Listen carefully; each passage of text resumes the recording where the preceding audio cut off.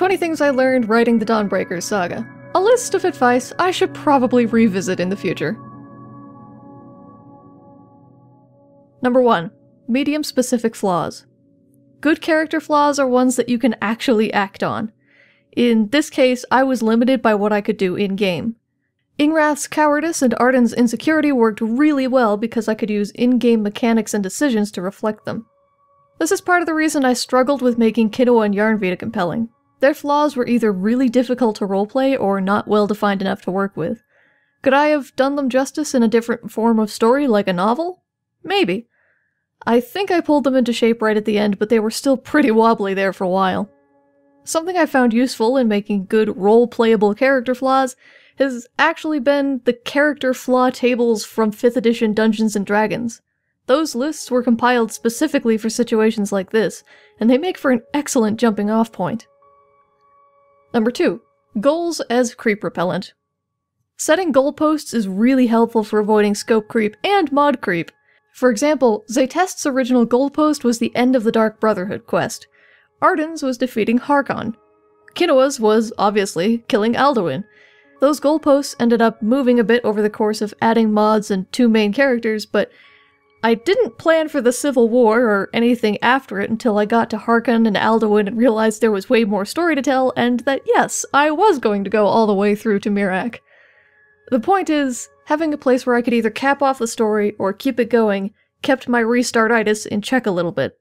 The next round of characters sort of have goalposts, but part of my pre-production work is going to be going into defining in more detail where they're going and with whom. Number 3. Pico's Hank on tools. There will always be somebody with better gear. Ultimately, it's about getting the job done with what you've got. Pico's Hank. I can share all the tools of the trade that I want, but the power isn't in the tool, it's in the user. And Skyrim is a tool. This is why I shy away from giving my opinion on mods or mod lists or anything like that. Just because my computer can't handle 4K textures, parallax, and the snazziest, most up-to-date E and B, doesn't mean I can't make a decent-looking game and tell a story with it. Number 4. Don't start big. Another tip for avoiding scope/spectacle creep: don't start big. Up like a rocket, down like a rock, especially since Skyrim tends to be a cruel mistress in the long term. The smaller you start, like with a random scholar traveling to Skyrim because he's got a letter about an excavation, the more room you have to slowly grow the story. Never be afraid to dial it back a little bit if it's getting to be too much. This is part of the reason why I had to end Dawnbreakers and move on, by the way. The production time on the few of those later script-heavy episodes was in the days rather than the hours, and I was getting really burnt out making them. Obviously, I'll still be doing those scripted cutscenes in the future, but for the moment, I'll be happy just getting back to a nice gameplay baseline again. Number 5. Perfect versus good. Here's something I learned on a random YouTube rabbit hole journey into watching City Planner plays. Try not to let perfect get in the way of good. Done is good. Good enough is good enough. And this applies to all kinds of things. Maybe your voice is a little rough around the edges, like mine is this morning. Or you're recording on a potato, or your story has plot holes in it large enough to park the Death Star. Start where you are, and you will improve along the way. And besides, plot holes are just pockets where the fanfiction lives. Number 6. Contrast. Oh, this is a big one. Contrast between characters is more important than you think. Particularly with voices, which can be extremely difficult if you're just starting out, but this goes for motivation, design, and skill set as well. It's harder to create contrast with large teams, but it isn't impossible. A trick for doing this is to think about how each character is smart. Not how smart each character is, but where their intelligence lives. Say you have 2 sneaky archers with shadowed pasts who both came from a nature-infused background. One might be more body smart, so they would excel at moving in such a way that their armor or clothes or footsteps don't make a sound. That person could then be a trainer of sorts for the other characters. The other might be a more nature smart, and be stealthy not because they're particularly agile, but because they know natural patterns well enough to move with them and blend in. That character might end up being the team's alchemist. Contrasting values is slightly easier. For example, Mordgood and Hegatha are basically the same build, but with opposite motivations, so they use their skills in very different ways. Having them on the same side long-term wouldn't work out quite as well, but it could be done. And that's the point of having characters with really differentiated skills and moralities. They have to cover each other's butts. Nobody can do everything, particularly in a large cast story like the Dawnbreakers or a particularly crowded D&D campaign. Number 7. Good villains. I forget which specific source I learned this from, but the best villains share a goal with the protagonist and can hurt them in a fundamental way. I could and might do a whole video on Hegatha just to expand on this point, but the short version of that video is that she, Arden, Ingrath, and Dominique all had the same goal in that arc, and that goal was Ingrath. This is why Hegatha got such a visceral response in the comments, while Harkon and Alduin and Miraak were all kind of like, oh hey, I know what's next, let's go kick his butt. She is definitely the best villain I've ever written in anything I've ever written, and for the next project, I kind of want to take this theory and apply it to some of the protagonists. As in, what if their very presence interflicts with each other? That's my favorite non-word, by the way, and it's a family heirloom. We'll see if I can pull it off, or if it's even necessary, but yes, consider your villains, when and if you're planning your characters. Mercer Frey was such a good villain for Zaytest because we all know she's a squishy class cannon. Miraak was a decent endgame villain for Kinoa, but I could have made the similarities and conflicts between them even sharper in hindsight. This is probably one of the many reasons why the Companion's questline isn't quite as rich and spicy as the others. There's no clear villain at the end of it. You end up fighting either the nebulous mass of the Silver Hand, or the player character's inner beast. Having identified that problem, maybe, just maybe, if I do another Companion's character, I'll find a way to pull a good villain out of it. Number 8. Fun beginnings. Start with a fun character, even if you're not sure you can pull them off. Having fun goes a long way toward making you get better at your craft. Which is why I started with Arden, and plan to start the next story with a pirate singing sea shanties in prison. What counts as fun will probably be different for everyone. If you want to start with an Ingrath-like lone gunslinger old western kind of hard-boiled character because that's fun for you, absolutely go for it. Number 9. Reactions versus actions. Reaction scenes are valid and useful.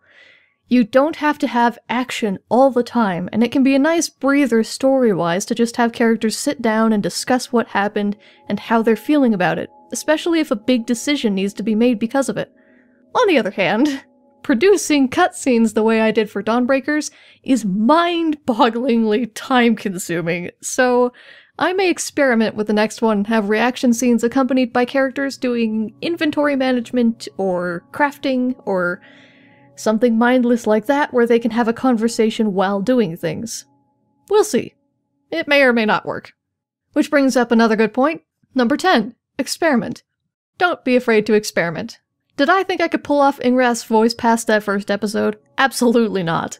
Did I think I'd be writing full episode scripts and basically directing whole movies that had nothing to do with any Skyrim quest? Absolutely not! But episode 100 still exists, and is, I'd wager, the best one in the whole dang series. Number 11. Silence, my brother. Conversations naturally lapse. So having spaces in scripts, combat, or even travel for your characters to pause and breathe is actually pretty natural, and keeps you from overheating your brain trying to be witty or fill space all the time. It's okay to be quiet. This message brought to you by a 9 out of 10 on the introversion scale. Number 12. Projection. Advanced writing tip. Projection is fun to play around with, but really takes some thinking. Take a character's flaws and needs, and look at how they might see that in other people. This is much easier to do with the group of PCs, where you can write everyone's projections around each other and keep an opinions about the others list, but it can also be done with NPCs with a bit more foresight and research. An obvious example of this is Ingrath and Arden seeing the best parts of themselves in each other, but refusing to accept it until dire circumstances forced them to do some introspection. An example of flaws might be Arden and Yarnvita both calling each other stubborn and basically getting mad at each other for traits that they themselves embody. I didn't set out to do this, by the way. It sort of naturally evolved over time, but now that I understand the basics, I can keep it in the back of my head and look for things to do with it in the future. Number 13. Random character traits. Fun idea? Roll randomly on a personality test and write down the responses to generate a character. This is how I came up with one of my favorite characters that you all haven't met yet, Solvander Forain, the Derelict Redoran. He first appeared as a Character Crusade Challenge character. I took the Which Dunmer House Are You quiz from the Elder Scrolls Online Morrowind promo and ended up with, well, House Redoran. I bring him up because he may end up being part of the next project. I'm gonna need to practice my Tildren Sero impression before I start trying to voice him, but just a little tidbit in case you're stuck on ideas for a character. The trick is not to make note of just the result, but also to write down some of the answers that you rolled for and then tinker with them until you've distilled some key personality traits. For Sol, those wound up being traditional, polite, reserved, and dedicated. He's also the origin of my favorite alignment, Lawful Grumpy. 14. Buffering. If you're gonna do something like what I'm doing, give yourself the benefit of a buffer zone. What I mean by that is pre-record and upload episodes ahead of time so that if stuff hits the fan in your real life, you can deal with that and maintain some kind of schedule. Fun fact, I recorded the last 4 or 5 episodes of Dawnbreakers, minus the finale, in the last week of October because I knew I'd be up to my eyeballs doing NaNoWriMo. And I was right. Obviously, this advice doesn't apply to streamers. You can't pre-record a stream. I wonder if that's why the Premiere feature exists on YouTube. But now you all know why I do pre-recorded videos. Number 15. Close your brackets. This is something I learned from a comic writing channel, McKay and Gray, I think, and it basically boils down to thinking about your plot the same way you'd think about formatting a chunk of text. I could do a whole video on this, but to boil it down to its simplest possible explanation, say you introduce a main character. You'd begin to format the story, kind of, with a C in brackets, like how you'd start to make something italic or bold in HTML or CSS. Then, say there might be a quest line involved, so you would introduce an event marker like E brackets or Q brackets, if you want to keep episodic things and quest lines separate. Maybe a mini-event outside of the quest line happens, like when Kinoa lost her eye, that could be marked with an E bracket as well. The trick comes into play when you start wrapping up the story. Good practice is closing the formatting in the order you introduced it. So like, Arden's story would need to have been wrapped up last since he was technically the first character introduced. But I played really fast and loose with all kinds of narrative rules that I didn't even know about starting out, so like, with a Let's Play, you have to be a bit more fluid. You can also mark location changes, like Arden coming to Skyrim from Bruma, or Yarnvita going to Falskar with a location bracket. This is so much more complicated to explain than I expected, so I'll see if I can find the video that I found and link it in the description for you. Or a pinned comment, whichever one it ends up being. Hello, EJ from the future here. I neglected in my first pass of this to mention why one would want to go through all of this nonsense, and the reason is that it's a decent method for organizing stories that you want to keep condensed, like a comic or an overarching plot like the Hegatha storyline. For an example of this in actual use, here's my brackets for a comic that I sort of scripted but is perpetually on the back burner. First the main character is introduced, then a self-contained episode happens, then a conflict with another character happens, then a new self-contained event, then another character's storyline gets introduced, we enter a new country, a character-driven self-contained event happens, we find our new familiar territory and resolve one of the more minor character arcs, another self-contained event, a new character, a couple new events, and then we start to resolve the big things. In my actual planning document for this, I have things color-coded by arc, so it's a lot easier to deal with. Anyway. Number 16. Yes and no but. This is probably one of the best ways to do improv and roleplay. Leaving doors open to step through makes things more fun, even if it's more work. This goes especially for something like D&D where there are other players involved, but you can do this with Skyrim as well. Just saying yes or no, particularly no, is like slamming a door in the face of the story. I have one really good example of a no that I probably shouldn't have done. Kinoa resurrected someone that she'd caught in the crossfire while taking out a lurker. Granted, my reasoning for it was that I didn't want to potentially break anything in the rest of the Mirat questline, but I didn't necessarily have to do that on screen. By contrast, a good yes and was when Zaytest got nearly mauled to death by werewolves, and I used it as an opportunity to introduce Kinoa to her and Inigo. Or when Yarnvita took on a little bit too much with the Forsworn and Ingrath stepped in to save her life and cement himself as the Dawnbreaker's creepy vampiric guardian angel. I could have just done takes that didn't include those, but I kept them. That's yes and. No but is kind of like Mordgood having death visions. No, she didn't die, but she still has to find a way to tackle the problem that she just witnessed. Number 17. Don't start with hi. Writing advice that doubles as conversation advice. If you're writing a script, starting it with hi, or hey, or hello, and nothing else to go on is a great way to stall out, unless you're purposefully going for a kind of awkward encounter. Give the character a reason to talk to the other person. Ask a question, comment on the situation at hand, have one character go to them specifically for help, or scare them out of a state of focus, just whatever you do. Don't just say hi. I've trashed many a first draft of a script because I got lost in small talk. Small talk does have its place, but I do my best to follow every greeting with a reason for it. Number 18. Passive versus reluctant protagonists. Passive protagonists, that is, protagonists who go along with the plot only for the plot's sake, are frustrating to watch, and also sometimes to play, which is kind of why Yarnvita was a struggle at the very get-go, and Kinoa's weird off-journey to find Pelinal's old armor felt like such a slog. And I really don't know why, either. Reluctant protagonists are alright, but it seems to work better if they're reluctant because they had something else that they were going to do before getting derailed, which is why Arden's adventures with Barbas weren't as much of a drag as they could have been. It also gives you plenty of role-playing opportunities if they have something to complain about while they're doing this other thing that they now need to do, which leads to my next tip. Number 19, character goals are powerful. Give them one. Even if it's as simple as, I want to find a way to repair the college, or I want to find my grandmother. There's a reason this is on so many tips for good characters lists. It also gives you, as the DM/writer/godhead of your story, something to work against. For an excellent and simple example, if your character's goal is to get a good night's sleep, start them in Raven Rock and see what happens.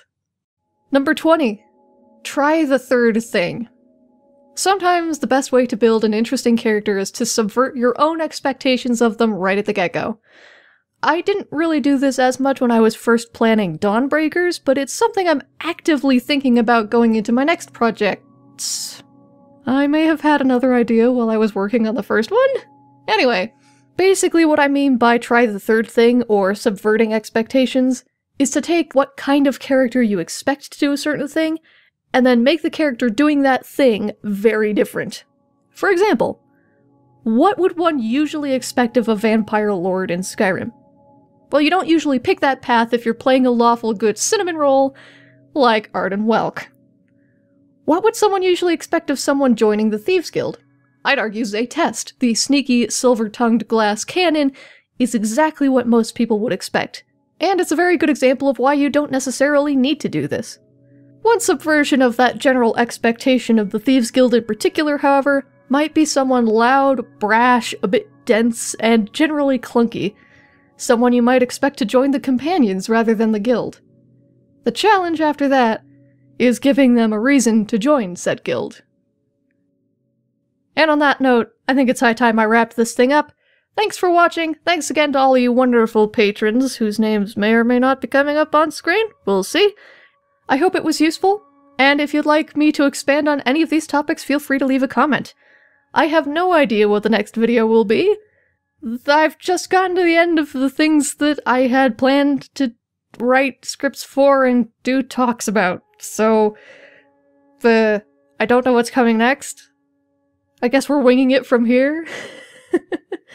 And I believe the new year is going to be just after this video comes out, so I might actually take a break for a while. On that note, I'll see you when I see you. Have fun!